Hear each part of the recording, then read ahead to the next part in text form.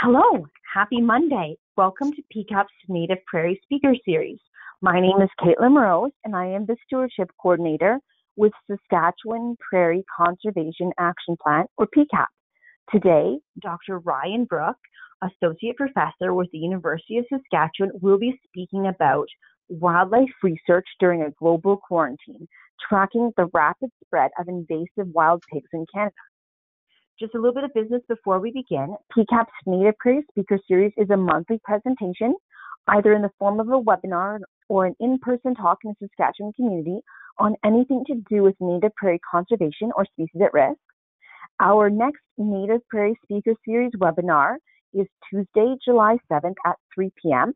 Melanie Toppy with the South of the Divide Conservation Action Program and the Frenchman Wood River Weed Management Area will be speaking about identification of invasive weeds, and you can register for this webinar through the PCAP website. All past presentations can be found on the PCAP YouTube channel, and this webinar will be uploaded there in the near future. I would like to take a moment to note that financial support for today's webinar is provided by our gold sponsors, Eco-Friendly SAS, Pembina Pipelines, Saskatchewan Cattlemen's Association, and Wildlife Habitat Canada. Our bronze sponsors, Camp Wolf Willow and Ranchers Stewardship Alliance, Inc., as well as Environment and Climate Change Canada. A reminder to all of our listeners out there that as we have over 250 people registered, that you will be muted for the duration of the presentation. If you have any questions during the presentation, please feel free to type it into the questions section of the webinar dashboard at any time during the presentation, and questions will be answered at the end of the webinar. I am pleased to introduce today's presenter. Dr. Ryan Brook is an Associate Professor in the College of Agriculture and Bioresources at the University of Saskatchewan. He is the theme leader for Aboriginal Peoples and the Environment in the Indigenous Land Management Institute, professor in the Department of Animal and Poultry Science, as well as have been cross-appointed to the School of Environment and Sustainability and adjunct professor at the University of Manitoba. Raised on a farm near Winnipeg, he did his undergrad, master's, and PhD at the University of Manitoba and his postdoc in caribou health at the University of Calgary, Faculty of Veterinary Medicine. His group, the Wildlife Ecology and Community Engagement, pronounced WECE, works primarily on issues at the wildlife-livestock interface on the Canadian prairies in collaboration with rural and Indigenous people, but they have side hustles in the Arctic and jungles of Sri Lanka. Like all people born in Manitoba, Ryan always has his left turn signal on at all times, no matter what. So with that, I'd like to pass it over to Dr. Ryan Brook. Great, thank you so much for the kind introduction, and hello to everybody out there. While my presentation is loading here, I will assure you that I'm wearing a blazer and tie and dress pants and dress shoes. I'm definitely not wearing Nike sweats and a t-shirt for sure, so keep that in mind that I'm perfectly well dressed. Now let's see if we can load this up. I think there we go. I'm just going to swap that around. You can see us okay there, Caitlin? We're all good? Yeah, perfect. Okay, perfect. So I'm going to talk today about some work that we've been doing on wild pigs since I moved here to Saskatoon and live in Saskatchewan. In 2010, I finally got a real job, as they might say, and worked at the University of Saskatchewan. And what we started with, one of the first things we looked at was, I actually used my startup grant to do, was to start to look at this whole idea of wild pigs in Canada. Many refer to them as wild boar, feral swine. There's a number of terms out there. We use wild pigs as sort of consistent with other researchers and managers around the world to reflect that these are a mixed bag of things from wild boar to, and as this photo shows, this is very much a hybrid with domestic pig and kind of got a whole bunch of different color phases, and we'll see a real mixed bag of what we see on the landscape. So let's jump right into it and think a little bit of background about wild pigs. We talk a little bit about COVID and how we sort of trying to grow and adapt and maybe even capitalize on some of the changes that have occurred because of COVID, and that we have been unable for the last 100 days to do anything in the field. So how do we sort of adapt and move forward on that? So let's jump into it. So a very quick background is that wild pigs are not native to North America, but they were introduced probably on the order of 500 years ago in the southern US, and only starting really in the 80s and into the 90s here in Saskatchewan and across Canada. All of the provinces at least dabbled in raising these, and this was a big push to diversify agriculture, that we were going to get away from conventional, chickens and cows and wheat to other things, to emu, to I think there was a few caribou farms. I know somebody at least that tried to farm moose, but wild boar were high on the list as well as an opportunity to, in two cases, for meat, more conventional meat farms, and also these high fence shoot operations where you can go in and shoot one yourself and weigh it and pay by the pound, which we still do have here in Saskatchewan and Alberta, Quebec. A few provinces have kept that up as well. But unfortunately, the sort of the background to this was that they went over, under, and through fences and started to escape. And unfortunately, that the market never really took off. And so that really peaked in 2001. And after that, we saw a real sharp decline in farming of these, although we still do have meat farms in Canada across many provinces, including the Yukon, and these pen shoot operations. And here's an example of what unfortunately wasn't a great setup. And so we're not surprised when we see this kind of arrangement that there were some escapes. And this is a fairly recent photo of a farm that was only about 30 kilometers outside of Saskatoon. And a single strand of electric wire there and a pretty rickety fence, not a whole lot to contain them. And so there were escapes. The province was estimating around 3%, what we were reading years ago.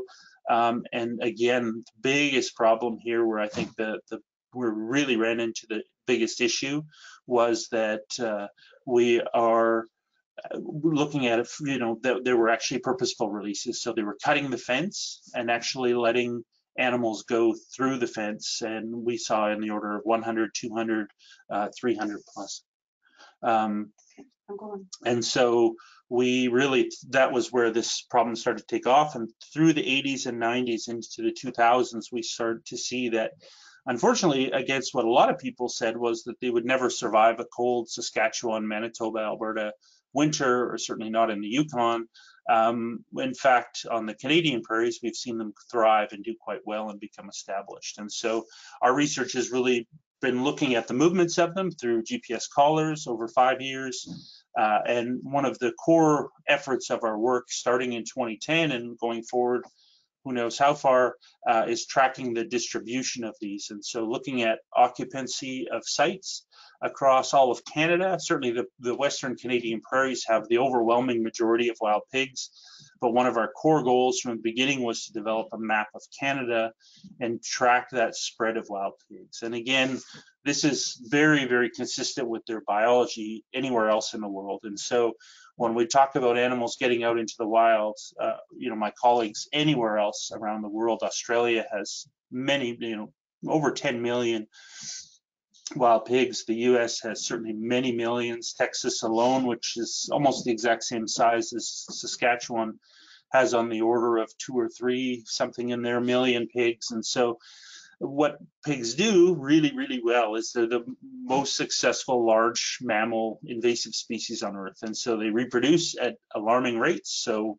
here in Saskatchewan, they have 6 young per litter, multiple litters per year, and they thrive on any kind of food and almost any kind of habitat. And so one of our challenges actually when we're making predictive maps is trying to identify, what exactly is bad pig habitat, because they're found in downtown Berlin, all through big cities in Europe and Asia, and increasingly so in some of the US cities. Really remarkable number of established pigs in these urban areas as well. So it's this big global problem. And so in Canada, we're essentially seeing exactly what I think you would expect, given what we know about pigs and what we know about Canada and these big areas of native habitat and lots of agriculture, which is food source, water, and wetlands for them to wallow and hide in, and forest cover to give them protection from hunters. So lots of conditions all came together to create, unfortunately, this perfect storm where pigs got out onto the landscape. And so one of the things that we first started using was trail cameras, and they're relatively cheap, but they run 24/7, 365 days a year. You can put quite a number of them out, and we started putting them out, but also we started getting images from other people as well. And this is really where, for me, March 13th was the last day. Well, actually, the 12th was the last day in the office. I went to a conference in Saskatoon on March 13th, and that's it. I really haven't been back on campus, and we haven't done any field work since. We're now thinking and talking about what next steps might look like for research. And although I would argue the work we've been doing is important, it's impossible to make the case this was essential research. And so any field work, including checking our trail cameras and putting out more trail cameras, has been halted. And so this is the point where we paused and said, okay, well, what does one do when and it's been quite unusual for us. Of course, I've had about 26 field seasons or 27 field seasons now, and really kind of just take it as an assumption that you're going to get out there and keep doing. You might not have as much funding to do what you want to do all the time, but you're going to go out and do some things. And so this has been a really interesting pause for us. But one of the great things that I will say, speaking to this photo, is this was not mine. This is landowner / hunter who lives up in the sort of west central part of Saskatchewan sent it in. And what we have been able to do is obtain thousands of trail camera photos working with people out on the landscape. And trail cameras, of course, have not only caught on in a dramatic way with research, trail cameras have really taken off for people who can go. You can go to Canadian Tire or Cabela's or Walmart. Maybe not Walmart, I might have made that up, but certainly go and relatively cheaply. You can buy a whole bunch of trail cameras, even 2 or 3, and put them up on your property. This particular individual has found, like many, that that square block in the front is minerals, so they put some sort of grain on the ground. Some people use canned cat food. Packages of strawberry jello powder have been very effective. Big jug of strawberry sauce for your ice cream from Costco works good. Any kind of spoiled grain, corn. There's many different things that will work to draw in pigs. And certainly any kind of food will work. Roadkill, many people will put kind of roadkill or leftovers from butchering deer and other animals. So they will come in for almost any kind of food, and they really, really like the mineral blocks as well. And they'll come back to them because they might gobble up all that grain in one shot, but the mineral block will remain. So certainly that's been really, really interesting. And so one of the things that we've been working on right now is collecting and collating and going through and really putting more effort into getting these images to. And of course, the wonderful thing about trail camera photos is, some people set them up at their deer sites to look at deer, and that's their real priority is, okay, I want to see deer or maybe elk or moose, but they also catch anything that wanders by. These are motion activated, and so they get all sorts of other things, including wild pigs. So while this one was specifically set up for pigs out of the interest of this person who hunts wild pigs, in practice, a lot of those images actually come from people. This is just bycatch, but they know we're interested, and so we get them from all over Canada. Not every single day, but pretty commonly get photos emailed to us or sent to me via Twitter or our Facebook page. This came in actually fairly recently. A friend of mine, not too far out of Saskatoon, this animal was coming in on the farm and actually harassing horses and put a chase on the horse, so they had to put it down. But this does not have the long, drawn-out snout that you would expect to see from some form of wild pig. This looks a lot like a pot-bellied pig to me. And so that's the other advantage of these kinds of programs, where you're getting people sending in everything that they see that looks like a pig. And of course, there's not a lot out there in the landscape that one would confuse. Small black bears often throw people, but not a lot else is easily confused with a pig. And so we get this photo in it, and this is sort of another sideline point of concern, which we've seen again globally. Pot-bellied pigs are great pets when they're, what do they call them, teacup pigs. When they could fit in the palm of your hand, they're very cute. But when they get to this size and they're trying to sleep in your bed with you, it can be a little less exciting. And so people have habit, and again, not just in Saskatchewan, but globally, of taking these pets and just dumping them out in the country. And it's not uncommon. And so some places in the US, Spain has a huge problem with these feral pot-bellied pigs. And of course, when they get to good size, they can do a lot of damage. So these are not wild boar, but they have a lot of problems associated with them. And so we can see that there's a whole range of things going on here. We have, oh, and I didn't mention in the previous slide, you can see the really light colored one near the front. Those are actually some free-ranging domestic pigs that have no wild boar in them. And so that's one of the main reasons why I don't use wild boar really anymore, because of the pigs in this photo, for example, at least 3 or 4 have no wild boar in them whatsoever, and certainly this one wouldn't either. And so a number of things coming up from these photos, and this gives us like I say, we have been able to do a bit of a pause and really spend a lot of time digging through and collecting more photos. And so our database literally contains thousands of images. We also have been able to do some work and continue to monitor sounder size. This is what we call a sounder. Normally there's one big mature female that's the boss and she runs the show, and then her daughters and several generations, probably great granddaughters of the females, will stick around. Males, once they're mature, will take off and travel around the landscape, and returning only to mate with females that are in estrus. But one thing that's of course striking of these sounders is because they are reproducing continuously, there is no season. So, you know, for elk and deer and moose, we sort of just recently just wrapped up our calving season. So all of those young are born once per year. You know, elk would only ever have one, deer and elk, or pardon me, elk would only ever have one, deer and moose might have a couple, 3. You know, I saw once a picture of a moose with 5 young, and that was quite amazing, and almost certainly she didn't give birth to all of those, I think. But with these pigs, you know, 6 per litter, and in this case with multiple sows per litter, you will see lots and lots of young at heel, and it will be very rare to see a sounder group without young at often multiple stages, and lots of them. So that reproduction is really, really characteristic, and certainly one of the big drivers of what makes them so successful as an invasive species, and what makes them so really, really hard to reduce the population or eradicate. Because with elk, you have to be really careful you don't overharvest. You can overharvest and take a decade to recover, but with these wild pigs, you can see with this reproductive rate, and again, this is more than once per year, just really, really high outputs of piglets, and so you can remove lots of animals.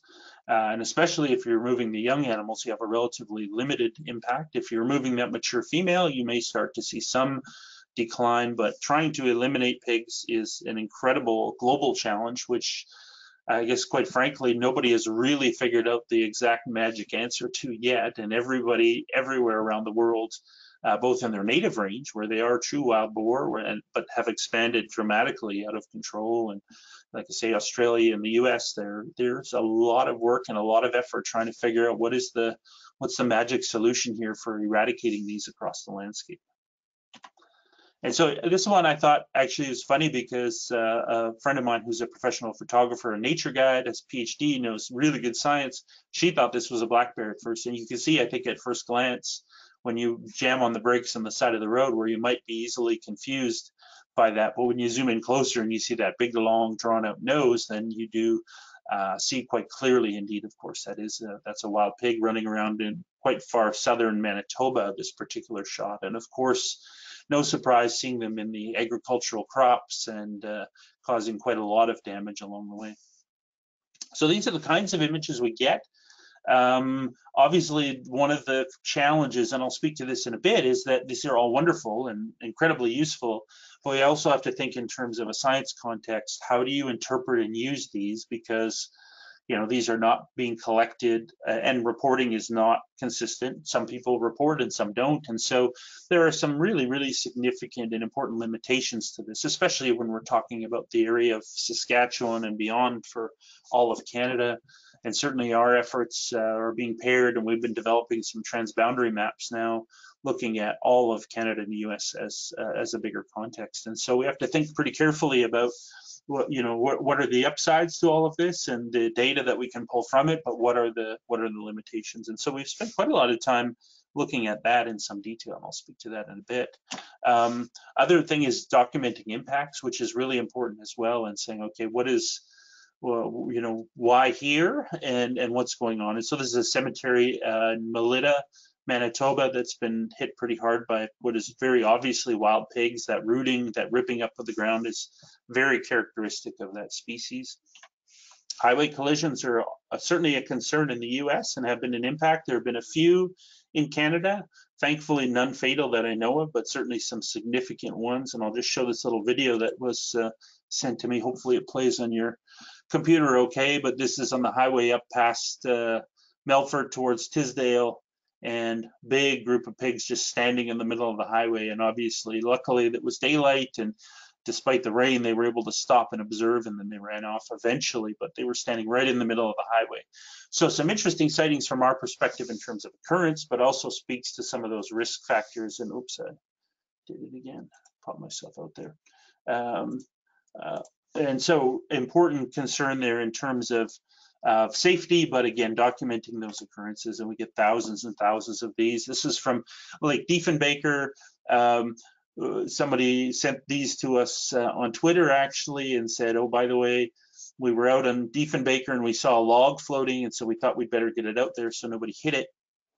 It turns out that there was a group of wild pigs quite far from shore swimming across the lake. They're incredible swimmers. They float like corks, and it doesn't show in this photo very well, but if you zoom in on some of them, you'll actually see that there are one female has two piglets on her back carrying them across the water, and so some of them are carrying piglets as they went. And so some really interesting and again, that, you know, documenting those, these are for, in some ways, you know, for Ruth Asham, who's doing her PhD with me and mapping these out, and for Corey Kramer, who's doing his master's looking at the distribution, crop damage, and movements. These are dots on a map saying, hey, this is where they are. These are occurrences. But then they're also really interesting insights to the ecology, because we know from reading that they can swim well. And you know, there's one thing to dig into the literature, but it's another to see that confirmed here in Saskatchewan and them doing the kinds of things that we see elsewhere. And let's see if I can get to the next one. We see these, again, different types of pigs coming in. So hunters also send a lot of photos our way, not from trail cameras, but from their actual harvests. They like to show what they collected. They don't always want to share exactly where they shot it. They're very protective, as you would expect, and is absolutely fair game about their sightings and their data. But we're seeing these very pink pigs that were out running on the landscape, as well as, you know, conventional looking wild. The adults here look very much like wild boar, big hairy beasts. But if you look at that piglet on the left, it's quite light colored, and there's definitely some significant hybridization going on there with that animal does not have the characteristic horizontal cream colored stripes, and actually the across the back is quite pink, and so clearly has a significant amount of domestic pig genetics in there as well. And so we're looking at sounder size, and certainly one of the things that we've noticed already is that in our early days of using these images, and we also have been running sets of our own trail cameras as well, and those are systematic blocks, and we plan to put hopefully about 8 more blocks in Saskatchewan once this COVID is over, and we're over whatever that means, or back to some business as usual, or at least some capacity to get back on the field, and put out more blocks of trail cameras in 6x6 arrays. But certainly what I will say though is that, and that gives us a bit more systematic view, and we can start to think about density and calculating something more systematic, but also very much complementary to these photos that we get literally from all over Canada. Certainly, again, mostly on the prairies, but BC, Ontario, Quebec, we've received a number of images. So we can look at group size. What I was going to say was that when we first started, we were seeing groups of 4 to 7 was very common. I remember being quite excited when we saw a group of 11, and now we're starting to see these sounder groups. Certainly, we've seen several photos, you know, in the order of 2 to 3 dozen animals, and so we're definitely seeing more big sounders than we've ever seen before. So this is just, I'll show a little bit of data and show that one of the things that was really remarkable in our findings to me was that we were seeing piglets being born in all months. And so what we can do, and I had a student, Bailey, who did her undergraduate thesis with me, and working with me, she developed an aging guide to wild piglets using some known aged images of wild pigs in the field, but also with a whole bunch of photos that we obtained of domestic wild boar on farms, or wild pigs, whatever you want to call them, some sort of hybrid, but raised on farm. Now we know they're being fed differently and raised somewhat differently, but we can see those changes on a daily basis by getting photographs of lots of different domestic farms on the prairies. And so we've developed an aging guide where you can look at a photo and say, okay, that piglet is about 4 months old. And then based on that, you can backtrack to about when it was born. And what we're seeing here is when those piglets are first, the age of relatively newborn piglets in their first month are seen in all seasons of the year. Now, less so in late winter. We're not sure, because with trail cameras, we also have to consider the fact that during that period, we tend to see lower activity, but certainly confirmed in all months, obviously some more than others.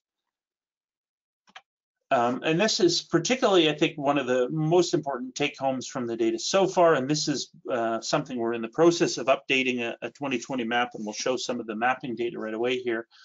But one of the things that's been very clear from our data, and you know, pre-2010, those are all data that Ruth collected as part of her PhD by doing interviews, looking at trail cameras, photographs of harvested animals, and collecting historical data. This is what we documented before. And again, this is exactly consistent. I think if you talk to many states in the US, many parts of Australia, and other areas where they've been introduced around the world, we tend to see these kinds of curves exactly being what wild pigs tend to do, reproduce a lot and spread spatially. So we're seeing a lot more occurrences in the last 3 years than we've ever seen before.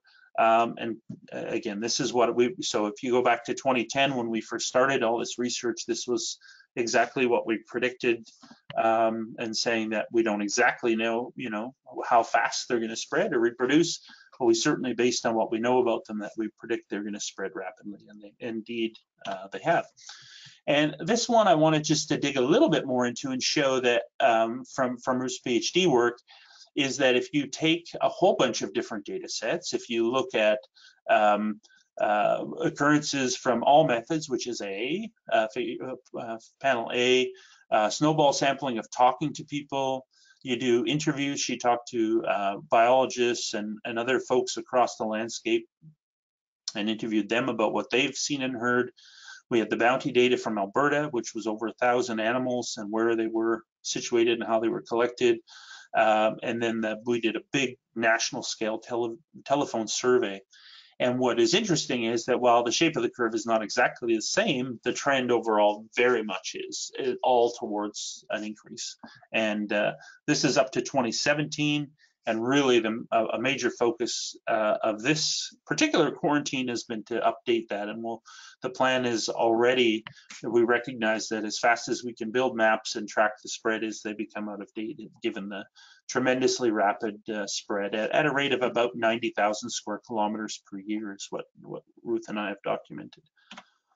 So this is what it looked like in Canada. Each red splotch is a level 9 watershed. And we chose level 9 because we think it's a good representative of home range. It's quite a conservative estimate, but it looks about pretty close to the size of a home range of a wild pig. And so if there's presence of an animal, then that watershed turns red. And that doesn't speak to density, and we don't have good density data yet. So this is just simply occurrence data. But what you can see is that already in the prairies, there were some, by 2000, we certainly were aware of some animals in the wild, probably more than this, but this is what we had at the time. And then by 2010, when we first started our research, active field research, we already had some well-established populations in Saskatchewan, Alberta, and Manitoba, some sightings in BC, and an increasing concern about how fast these things are going to spread. And 2017 is Ruth's most recent map for her PhD. She's wrapping up here and will be defending soon. So that's the end of her focus for her PhD work. And like I say, one of the things that two things I want to point out. One is that we've seen a really, really rapid spread, 90,000 square kilometers per year, big expansion, but also it started to show up in Ontario and Quebec. And that the reality is that we're working on a 2020 update for that now, have that soon. And the unfortunate reality is that that curve continues to increase exponentially, and we're seeing more and more occupied watersheds. So the spread is there, much like you would expect from a forest fire or cancer cells or a virus for that matter, is that, all it takes is one spot and they can spread incredibly rapidly from there. And with wild pigs, particularly because there were so many farms spread across Canada, it wasn't just a single site where this started from. There have been lots and lots, and indeed there still are wild boar farms out there that are leaky, and we know they're leaky and releasing more pigs out into the landscape as well. In terms of linking this to impacts, we've taken a couple of tacks on this, and one of the things we're looking at is the potential spread of wild pigs north into the boreal forest and how that might impact boreal caribou. And also Ruth's work, one of her chapters, which I think we'll have a manuscript out of that pretty soon, looking at piping plovers. And one of the concerns about pigs is that we know they are nest predators. We know they walk along shorelines and just gobble up any frogs, salamanders, eggs, young, anything they can eat, they just scoop it up, right? They're just completely broad foragers who, if there's some grain, they'll eat it. If they can rip up some cattails and eat the roots, they'll do that. If they find some frogs, they'll eat them, whatever it is. And so in terms of both disturbance and nest predation, we really worry about piping plover, and her work is looking at that overlap and showing some not tremendous overlap and maybe not anything to be particularly alarmed about today right now, but given the increase in spread of them, certainly raises the concern for more research and more monitoring to look at what might be coming as they continue to expand. This is work from my summer student last year, and this year Maya Kleiwer, she was looking at, and this is in southern Manitoba, and the solid lines represent basically all of the skinks in Canada, with, I think there's one tiny little pocket just off the screen to the left, but basically this represents the kernel density home range of all of the points of known skink in Canada. So this one part of southwestern Manitoba has prairie skinks, and they're hanging on by the edge, and they've been struggling, obviously, and this kind of small patch makes them endangered. But unfortunately now you have this overlap, and we're starting to see this hatched area where we're seeing spatial overlap with wild pigs, and significant amount of that is overlap. And again, pigs are rooters. They dig up the ground and they smell incredibly well, and so both in terms of habitat impact and potentially as nest predators. That big beige area to the left of the shaded is actually a military base. And on that, they have had some monitoring of nests, and they did find one that was torn up, which they think is most likely wild pig. That's the only on the ground data we have so far, but we want to do some more monitoring and see. But as these pigs expand, and that's just from our collar data. In fact, from sighting data, we have a much broader expanse in Manitoba. Pretty significant concern there. And then overlap with protected areas. So working with a number of different data sets, looking at Ruth has looked at the probability of occurrence of wild pigs on the left, Ducks Unlimited lands, and on the right, NCC lands, and starting to see some places that there's, the dark brown is the high likelihood of occurrence. And so raising some significant concerns around impacts on these important lands, whether it's for waterfowl or well, almost any species, anything on the ground, there's going to be some potential impact there. Certainly impacts on wetlands are very, very well documented. Ripping up that ground, feeding on those cattails, that sort of thing. And so this is a point of considerable concern, and she's looking at other protected areas as well, and thinking about and looking at how different animals are at risk, and different habitats and different, you know, in this case, NGOs doing really important conservation work. What's the risk there? So that's sort of a snapshot of just a few pieces of research that are right in the middle of right now, working on, and these are sort of hot off the presses first drafts, and they may well change a little bit, but I wanted to share some insights that we've had a little bit of time to pause and look at our data, but also to think about ways that we've been able to get a lot of great data, even while I've been stuck in my basement for 100 days, but we've got well over 100 new images of pigs, and lots of sightings and things have come on as well. So I think we've been able to not survive, I guess is the right word when we talk about getting through these COVID things and doing some good science, but while still stuck, science in the basement is what I've been calling it for a while now. So that's a couple of snapshots. In terms of what we don't know, we don't have good data on population size and density. That's the #1 question. How many are there? We don't know that yet. And we can't do that with just sighting data, people sending in cameras here and there. We'll never get a good estimate of population size from that. That will only, in my view, really come from networks of trail cameras. How far north will they move? And, you know, linking that to caribou and other things is certainly a point of concern. We don't know a whole lot about disease. There's a lot of concern about Canadian pigs moving south into the US. That's a very valid, important concern at a number of points. And then the other one, which I'll speak to briefly before I wrap up here, is urban establishment. And this photo actually came quite a long time ago. This is probably about 8 years ago. Someone had pigs coming right in their backyard, not too far from the edge of the city, saying, geez, this is a concern. What's going on here, Ryan? I said, well, yeah, these are potentially concerning for a whole bunch of reasons, and here's what you might do about it. But it's really got us thinking about, you know, knowing that they move into the edges of cities, and certainly Corman Park around Saskatoon, the RM of Corman Park around Saskatoon, they've had, for many, many years, they've had someone on contract. I don't know if they still do, but for many years, they had someone who was in charge of finding and removing wild pigs in the RM of Corman Park. And so we know they've been around the city for a long time in Saskatoon. We know we've had some sightings not that far from Regina. You know, this is, in my view, a matter of time before we start to see some sightings closer and closer into the city, especially Saskatoon with the river valley running right through it. And so this is a project that's coming up next. So Katie Harris has started her master's with me. We have been on hold and getting these cameras out, but we have each circle with the dot represents a spot where we're going to set up a trail camera through a stratified random design. And this is a really exciting project, collaboration through not only the University of Saskatchewan, but Eurasian, Saskatoon Forestry Farm Park bought all the cameras for this, Nature in the City, City of Saskatoon, and several others we're working with to hopefully get signed on right away here as well. And this is going to be a nice collaborative effort to look at wildlife in the city. And one of the reasons that I'm particularly interested in this is for a whole, well, certainly look at biodiversity in its own right, but looking at things like potentially cougar coming in, but also wild pigs. And certainly some of those cameras along the edge, the black dots are ones that Meewasin already has operating.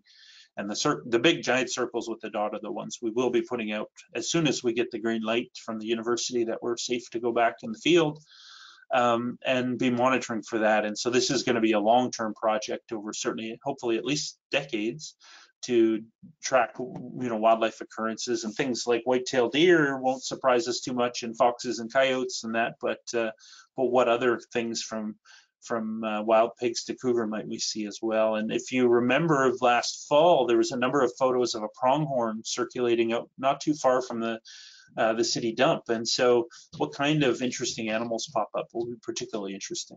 And what we have found, and we've already published a study just this last year looking at from the rural data, showing how when wild pigs show up, how the biodiversity changes, and how that some species are not that fairly closely associated with pigs. And so moose and wild pigs show up a lot in the same kinds of wetland habitats, and moose are big enough to be the least likely directly impacted, but things like deer and elk will tend to avoid them. And so we have some quite interesting community-based results of that essentially say, you know, what happens when wild pigs show up.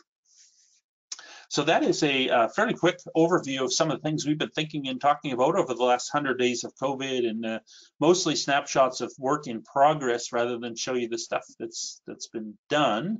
The overwhelming majority of this research over the last 7 years has been funded by the U.S. Department of Agriculture. They've been incredibly supportive, not only financially, but also in terms of massive logistics support and just amazing collaboration. So they, none of this work on wild pigs would be happening to very much of a degree at all without them. But certainly Ruth has been supported by Saskatchewan Wildlife Federation. The U of S, got this right off the ground with startup grant and lots of support from me. Huge contribution there. We've been funded on and off by Fish and Wildlife Development Fund, and Sask Pork has contributed to this as well. They certainly see the concerns and potential impacts here with respect to domestic pig industry. So lots of concern and risk to go around to a whole bunch of, whether it's NGOs trying to protect some various bird species to folks in the ag industry. There's a whole bunch of reasons why we need to be really worried about these things. So with that, I will say thank you very much. And I would be certainly happy if we have time to jump into some questions if people have, and a bit of discussion. Thank you. Yes, thank you. That was a really awesome presentation. Some of our listeners do have questions already. I guess the first one is it possible for people to get a copy of the presentation?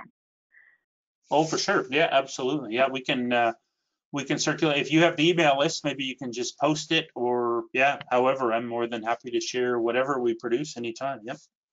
Okay, perfect. I guess if I get a copy from you, then I can post it on the PCAP website or email it out to webinar registration. Yeah, that would work out.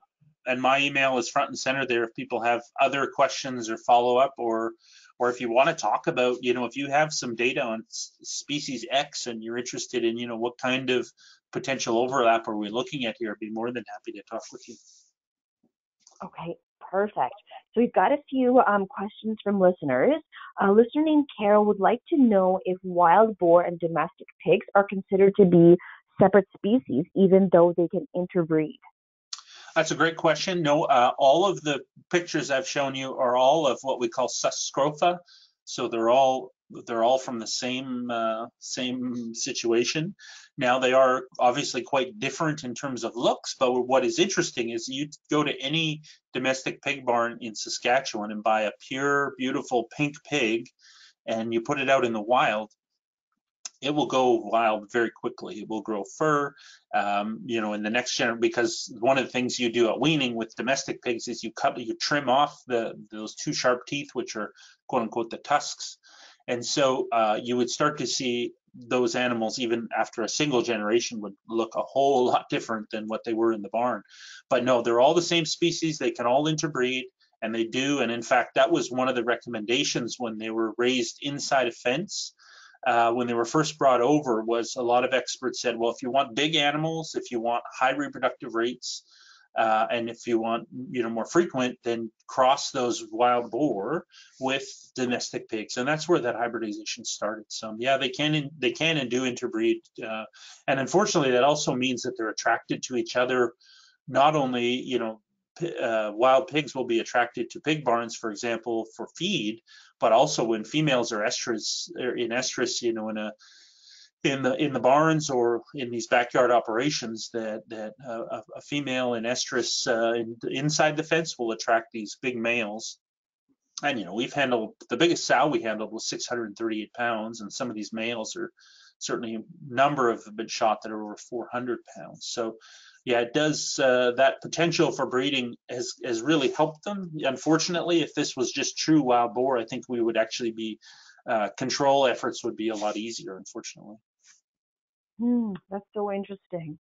A listener named Michael would like to know why some pigs have shorter snouts. You mentioned that earlier. Is that because of genetics, injury, or something else?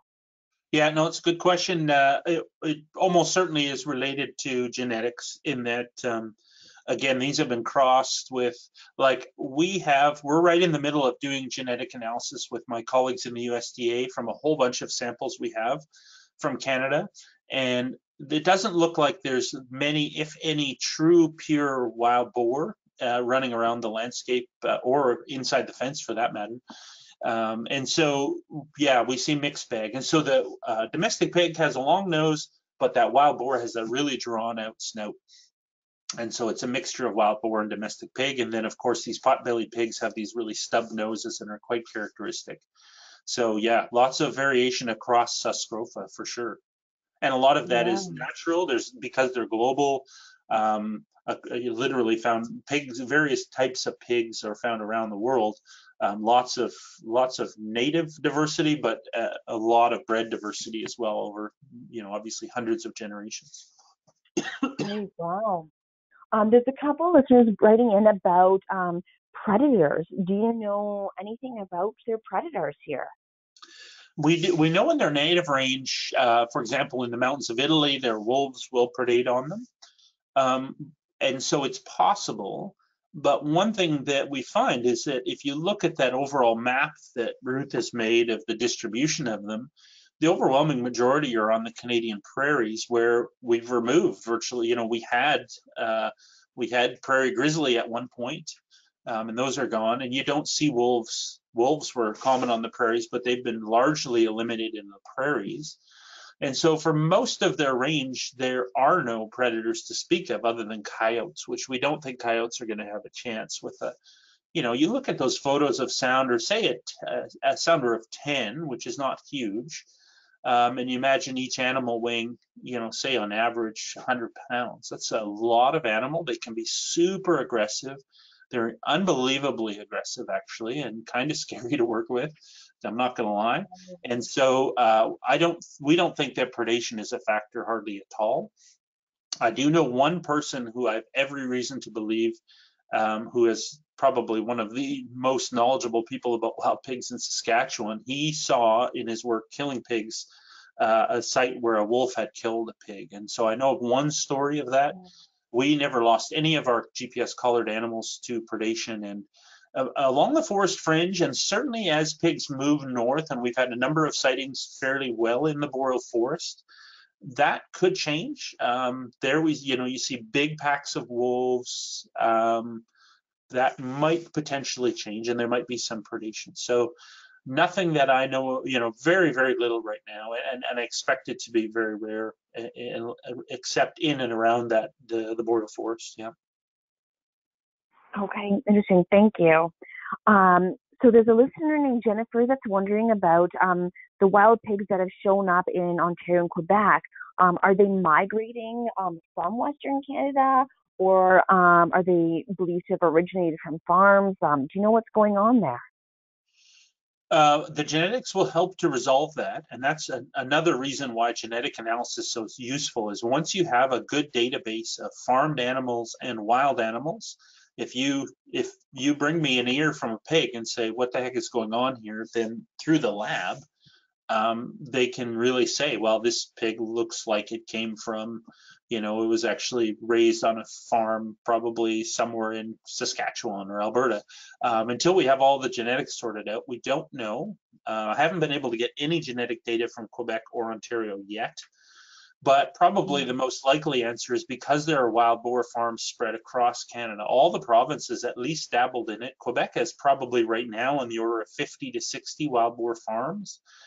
Ontario has had a bit of a mixed history as well, and so certainly the most likely scenario is they probably escaped from various, whether it's farms or high fence shoot operations, or indeed, there's various kinds of across Canada animal sort of, I don't know if you call them sanctuaries or some of these kinds of things. People have all sorts of animals. I saw a Siberian tiger in a fence in southern Manitoba a number of years ago and literally jammed on the brakes with shock and surprise. So there are a few sources out there, but I think farmed is probably the obvious one. Even right now, after all of these years and all of the movements and dispersal, if you look at all of the things that we've used to try and predict where wild pigs are in the landscape, whether it's forest or wetland or avoiding highways or various types of, we have good maps of all kinds of, every kind of crop you can imagine across the prairies as well. And those are all important, but at the end of the day, the best predictor is the presence of current or past wild boar farms. So if you have those dots on the landscape of where those farms are now and where they were over the last 20 years, that's by far the best predictor of where pigs will be. So yeah, I think we can pretty safely say that they're sourced locally.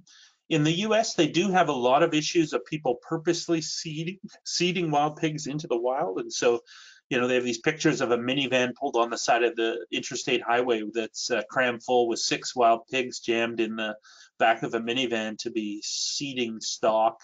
I heard of some of those stories early on here in Canada, but there just doesn't seem to be a lot of that. And I do see on Kijiji ads for you can buy bred sows, you could buy, you know, number of piglets and that sort of thing. So there's opportunities to get these wild boar and put them in the wild. I don't really think that happens that much as far as we can tell. It's of course, it's probably illegal and it's not necessarily something people brag about. So it's always more difficult to talk about those things. But certainly my sense after 10 years of this is that we're not probably seeing much purposeful releases, like in terms of people actually, hunters just putting them out there to create hunting opportunities.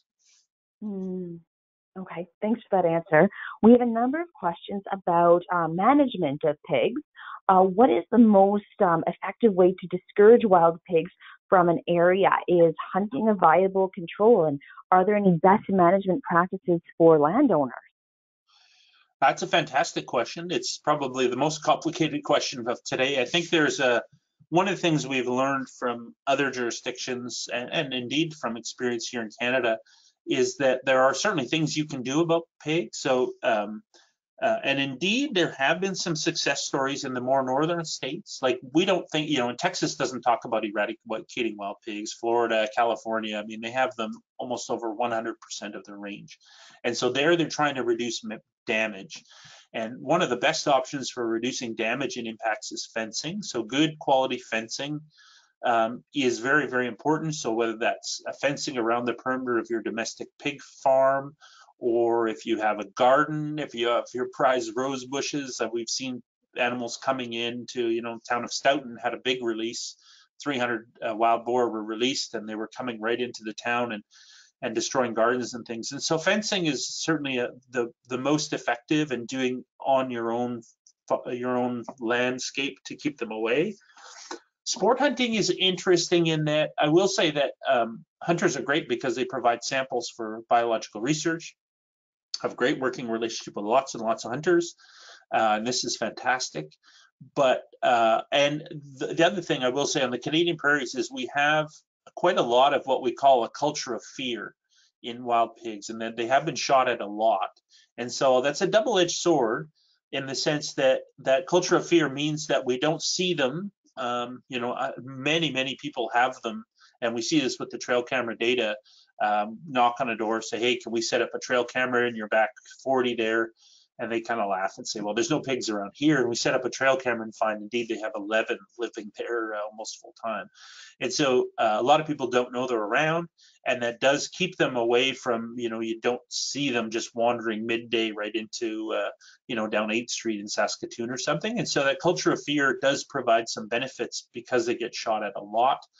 The downside, though, and this is a massive downside, is that sport hunting also because it puts the fear into them and makes them wary, is that the more you shoot at them and the more you harvest them, the more nocturnal they become, and the more they hide in the thickest, heaviest, you know, riparian willow, ugly cover they can hide under.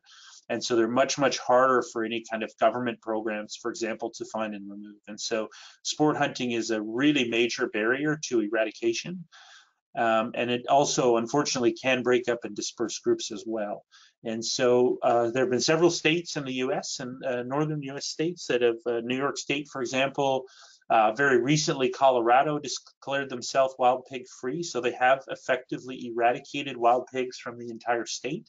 So it can be done. But to answer the question directly, sport hunting is not an effective tool, largely because they travel in these groups. And so the likelihood, if there's this group of 7, of a hunter or 2 hunters getting all 7 is very, very low. And so you see 7 and you shoot 2 or 3 and you, wow, that's great. I made my contribution. I killed 40% of the animals or whatever, but those ones that remain will probably still continue to reproduce, spread across the landscape even further, and they just become super wary and really hard to find. And so overall, sport hunting has sort of been, again, this sort of double-edged sword, but in terms of long-term prospects for large-scale eradication, they are probably the most significant barrier, and really in a lot of ways make the problem worse. And so having the professionals do it is really the answer.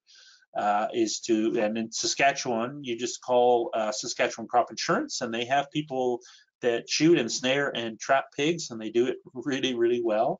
And they know exactly what they're doing, and they will take out entire sounder groups. And so that's, if my back 40 had pigs in it, I would call them immediately and ask for their help to come and do it on a professional basis. But yeah, things you can do, certainly reporting sightings for our mapping efforts has been really important to get the message of where pigs are. And so understanding those risks, and I've said many times that Ruth has literally and figuratively put wild pigs on the map, and that people were talking about them certainly before we arrived, but I think that those maps of hers and the data we found and having thousands of photos and GPS colored pigs has really sort of brought this to the notion that this is a real issue. And I think everybody's taking it a lot more seriously than they did 10 years ago for sure. So that's a very long, drawn out answer to a short question, but it's a complicated question indeed. But certainly leaving it to the professionals is probably the short answer I should have started with. So if somebody sees a wild pig, one that's acting aggressively maybe, or just see one, the best thing they could do would be to report their sighting. Is that correct? Yes, absolutely. And certainly if it's if it's a safety concern, I would call 911 right off the bat. If this was, in my yard and I feared for my family or something like that. And certainly if in case of, you're concerned about livestock or pets, then if that opportunity presents itself, I would also shoot that pig on site. If, obviously you don't want to leave it to the professionals and wait till Tuesday. If there's something, in a very immediate risk that you can either scare it off or if you have to, in the case of, the horses were getting harassed by that pig, and so they shot it. And of course, that's exactly the thing that you can and should do. So yeah, lots of options. And one thing I always try and talk about with wildlife stuff, especially with wild pigs, even 10 times more so, is this idea of having a toolbox and saying that, that sort of line that if all you have is a hammer, everything looks like a nail. And if all you think is, and we see this a lot, is that, we have problem wildlife, often the only answer is to shoot them. And that, we have wolf causing some depredation on cattle. Oh, got to shoot them. Got to kill them. Well, that's one tool in the toolbox, and it's not one to be ignored. But fencing, education, communicating, working with the real experts that are out there. There's a whole toolbox out there of things that you can do yourself and bring other people in. And we're more than happy to help with anybody who has questions. And I'm sure the governments of all the provinces are well set, increasingly setting themselves up to be really helpful and informative and deal with these issues. Thanks for that answer. If somebody shot a pig, would they get in trouble? Like, is there an open season on it, or how does that work? It depends where you are. Each province, and this is a bit of a challenge where I think it would be nice to see a little bit more harmony, but each province has its own set of regulations. But I think it would be broadly fair to say that if you're protecting your family or your livestock, that you'd certainly be able to shoot that. On the Canadian prairies, it is largely open season. Certainly you want to check with conservation officers and get the exact details. There's whether you can bait or not, and certainly across Canada, hunting at night, I think with few, if any, exceptions would be illegal as well. And this is one of the challenges as well, is that if you're only able to shoot during daylight, that is relatively limiting, of course. So yeah, so for Saskatchewan, people go out and hunt them for sure, and you can. And again, I'm not, despite my concerns about the role that wild pigs play, and that hunting is, really one of the big challenges and barriers to eradication and success. I'm not against sport hunting, but certainly a lot of people have this idea that they can go out and shoot some pigs tomorrow and put some in the freezer. Great. Yeah. If that's what you want to do, then certainly the government of Saskatchewan has said that absolutely you are legal to do that. And I support that. And that's, you're right. But don't pretend that that's helping with the problem. A lot of people say, well, I need to do my part to control killing 2 wild pigs out of a sounder.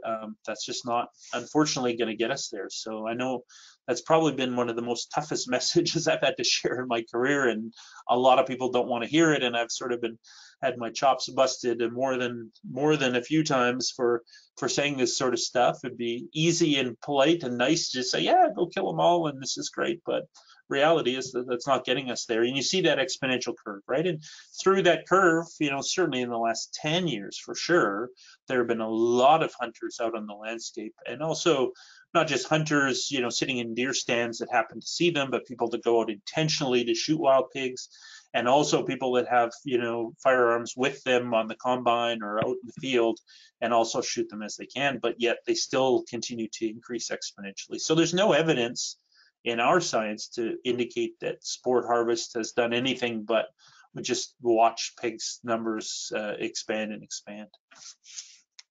Mm-hmm. Yeah. What do you think is the best form of control?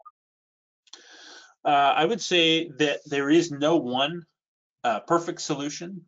That generally speaking, I would say, well, I guess it depends on the phase. First of all, for example, Ontario is a good example where they have a few showing up in a few places. That would be best done by probably a couple of methods, but each method has its own benefits and its own limitations. And so ground trapping has been really embraced by Alberta and Saskatchewan, and they've really made an art form of it and really figured out these big, large panel traps. You can catch entire sounder groups. And, there's a video, if you go onto one of the manufacturer's site, I think they catch 50 some pigs in one shot with 2 of these big traps side by side. And so you can really do a lot of removal with these. And so they're a really big tool in the toolbox for sure. And the US has, I don't know how many hundreds, perhaps thousands of these traps are operating in the US right now. They do capture a lot of pigs. But that tends to work for sounders, so we have these sounders moving around, and then we have these big lone males that just wander the landscape. And because those females are reproducing continuously, they move all year round and visit all of the sounders and constantly checking for any females that are receptive to breeding. And so how do you catch those big males? Some will come into those traps as well, but not always. And some of the really smart, mature females, you get a 10, 12-year-old female. She's been around for a long time. She's smart as can be. And often they find that those big females, mature females, won't come anywhere near those traps. And so you need other things. So we've actually used with quite some success what we call a Judas pig. So you capture an animal, put a GPS satellite collar on it, let it go, track it, and then use that to find sounder groups. And nothing finds wild pigs better than a wild pig. And so you can track them and follow them. And so Judas pigs work really great. Traps. Certainly individual hunters who know what they're doing, and often, like for example at Moose Mountain for probably maybe on the order of 20 years now, there's been a group of local livestock producers that have actually been doing a lot of removal in and around the Moose Mountain, essentially on their own accord and their own effort. And these groups working together, well communicated, well trained folks, what we might call a hunt team, can also take out an entire sounder.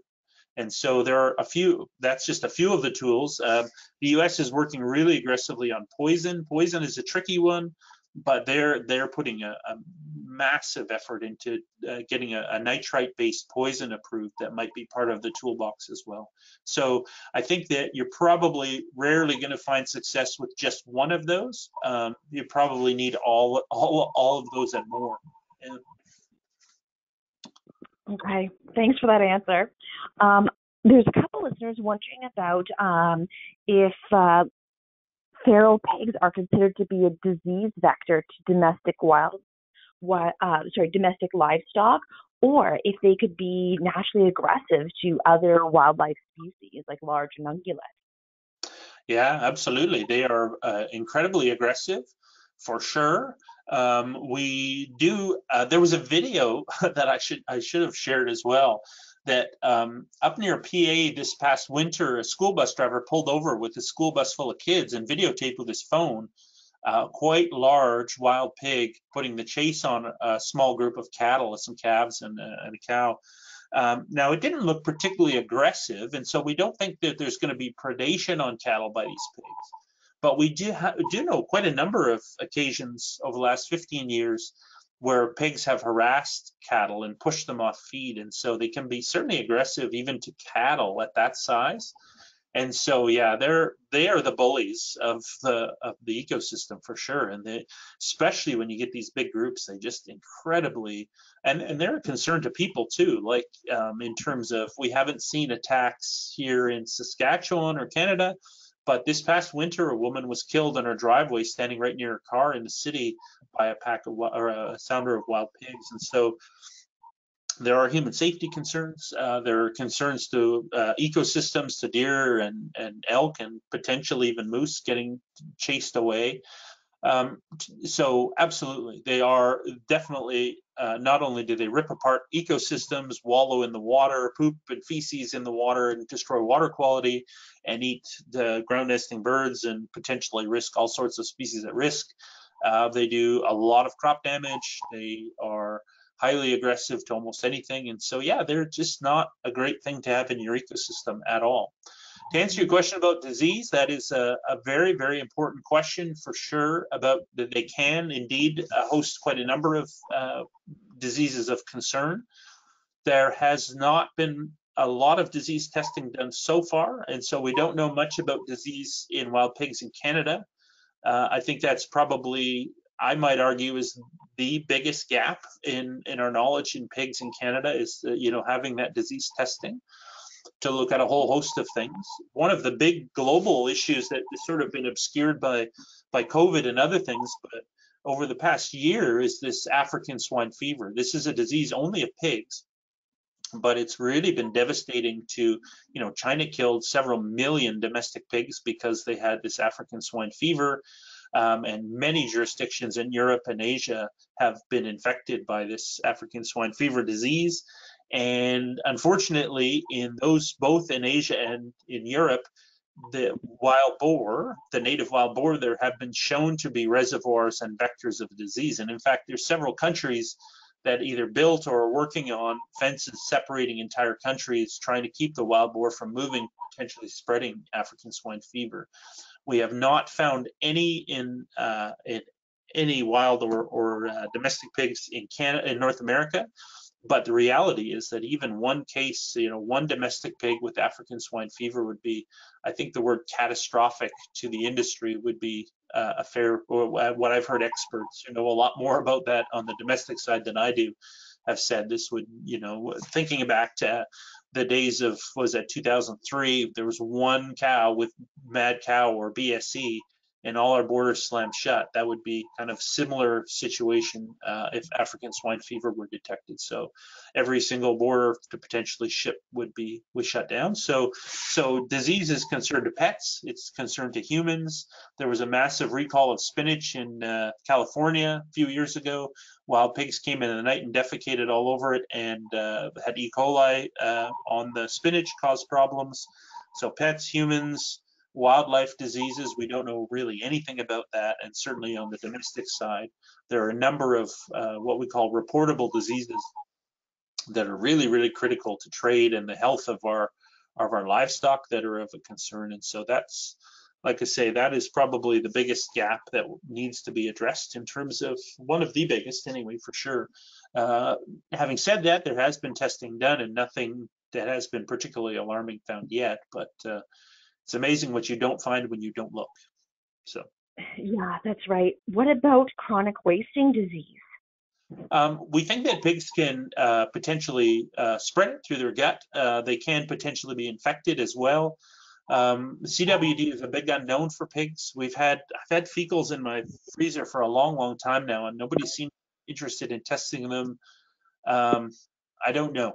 Given their movements, and I didn't speak to the movement data, but the collar data, we have females in the order of 300 square kilometer home ranges, and males, some are over 400 square kilometers. So they can move a lot, and the way they're dispersing around the prairies and into the boreal forest, a lot of people have rightfully raised white-tailed deer as a potential vector of CWD into the boreal, and overlapping with caribou, but I think wild pigs could be part of that. And so CWD, in my view, should be one of those things that we look at, both in terms of testing, but also in, looking at what we call disease ecology, which is the movements and interactions of animals with other animals, as where might those fecals end up when these animals are moving. So it's something that I think should be on that list for testing, and certainly I would celebrate having a look at that.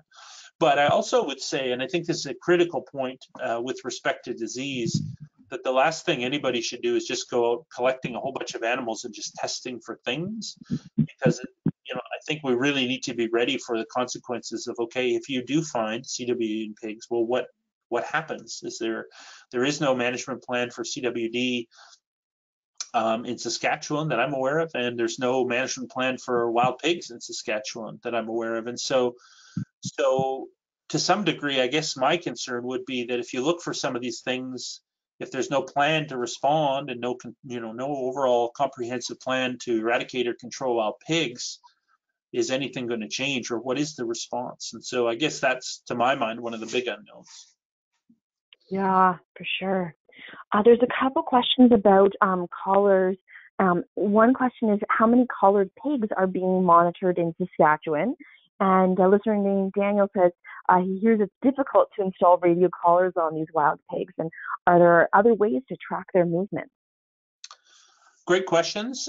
So the only collaring tracking work that's been done in Canada is through our program. And so we did 5 years of that work. And so our last collar fell off last summer in Manitoba. And so we haven't put out new collars in Saskatchewan. I guess the last ones went out in February of 2017. And so 2018, those collars, they have a time mechanism to fall off. And so for the last 2 years, there hasn't been any collaring of pigs, no deployments in the last 2 years anywhere in Canada. I think there's a lot of opportunity to do more and learn from that, not only the ecology, but again, this idea of Judas pigs. So it's expensive. So we capture with helicopters, and it is expensive, but you get a good broad spread of animals. You sort of pick and choose your animals and make sure you get males and females and all that good stuff. So now I should know the answer to this. I think we've had something like 38 animals collared total over those years, which is quite good for a wild pig study to find these suckers. The first year we flew, and we collared exactly 5 animals. And so pretty small start, and it's certainly been the hardest research I've ever done in my life in all sorts of ways, but finding pigs is hard. Keeping collars on is also hard, because you look at this photo, look at the size of that neck, and the neck is actually bigger than the head. And so slippage of these collars is a problem, and that is, some people have experimented with sort of straps that go around the legs. We've avoided that for animal care reasons. There is some work on ear transmitters, but we think those are probably going to get ripped out pretty well. The collars so far are the best, and we've had some fairly good success, and we've learned a lot from it. So I think we could collar fairly well. We've actually, amazingly, despite my initial concern, in fact, was that we're going to collar all these pigs and everybody's going to shoot them all. But in fact, hunter success on these collared animals has been very, very low.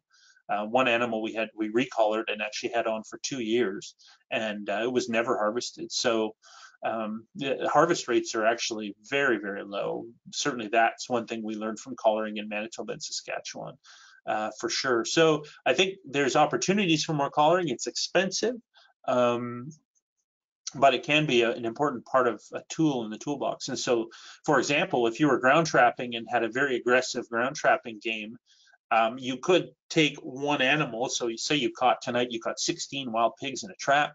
You could euthanize those and do your normal removal, but you could keep 1 or 2 animals, put a collar on it, potentially even give it a vasectomy or other, whether with drugs or surgery, could make it even sexually non-reproductive.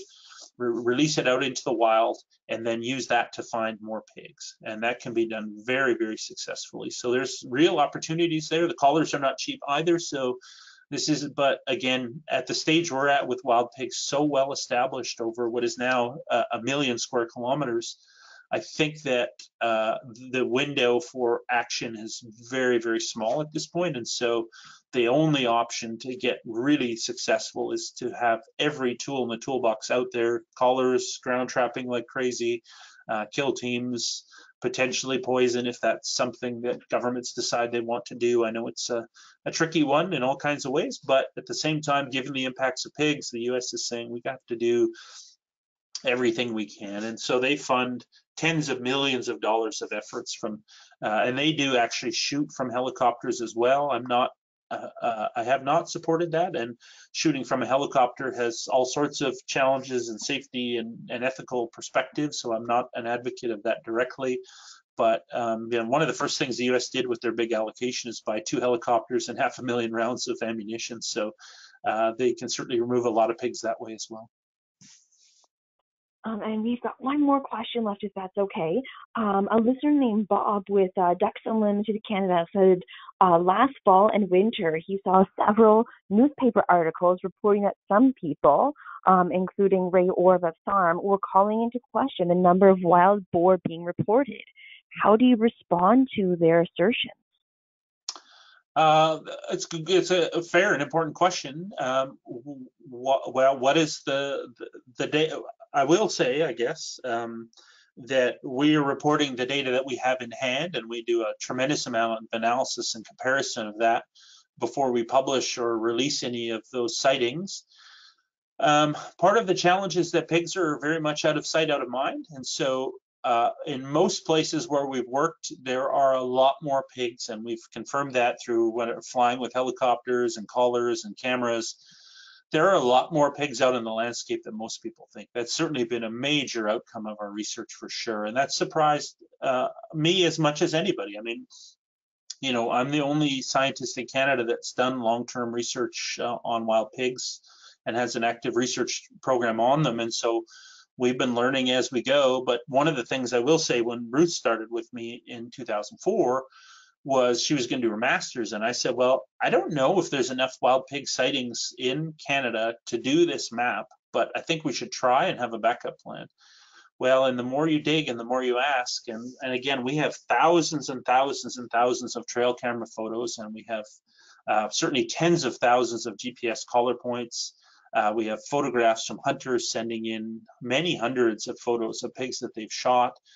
So those data are what they are, and there's no question that we get challenged on this a lot. Many people suggest that, you know, that there's not nearly as many as we're saying, but the maps that we're showing are backed up by verified data, right? So, and we triangulate that with many other data sets, and so I think that people can, you know, are welcome to their opinion. But one of the things that probably my favorite saying in science is, you know, Neil deGrasse Tyson says that, you know, science is true whether you believe in it or not. And so the facts remain that, you know, this photo that we're staring at right now is a verified location of a pig in an exactly specific site in Manitoba. And so our data are pretty overwhelmingly on that. And I could, you know, one of these days, I think, because I do get that a lot, one of these days I'm going to do a 45 or 50-minute presentation and just show you 4,000 photos of pigs from all over Canada, and sort of address that and say, well, here's pig 1, pig 2, pig 3. The data have just simply overwhelmed us. And as it turns out, we're so far the only ones with any data on any of this. And we've really been blown away by how much we've seen in the last few years. And while we did predict it in 2010, 2011, we said, you know, based on what we know, we think that what we know about pigs is that they're probably going to go nowhere else but up. And they have done exactly that with the data we've collected. So that's the best answer I have right now. It's a fair question. It's an important one. And I know that there's a lot of confusion out there about all of this, that they're not seeing them, but yet we're seeing a lot of the data.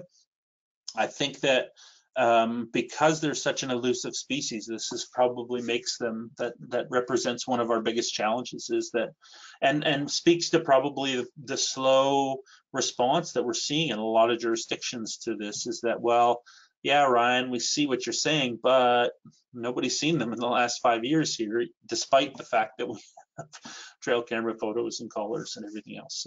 So that's all I'll say for now. But if you want to read further, we have published quite a number of papers on this, and we have 6 more that are going in right away for submission. And so peer-reviewed science is as good as we can do. And we're more than happy to share all those results to anybody who's interested. That's awesome. Well, I know we've run over time here, but I really want to thank you for spending time and extra time answering all of our questions today, and for the fabulous presentation. And to all of our listeners for tuning in, thank you so much. When you leave this webinar, there'll be a quick 1-minute survey. If you don't mind filling it out, then they'll give us some data to report back to our funders so we can keep our speaker series going into the future. So with that, thank you so much, everyone. And Dr. Brook, there's been a number of listeners typing in saying, awesome presentation. Thank you so much. So thanks, everybody. Appreciate it. Thank you, and have a great rest of your day. Take care. Bye. Bye.